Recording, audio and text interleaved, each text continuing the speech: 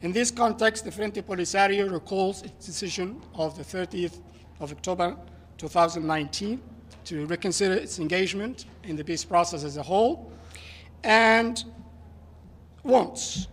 to strongly and unequivocally affirm that it will not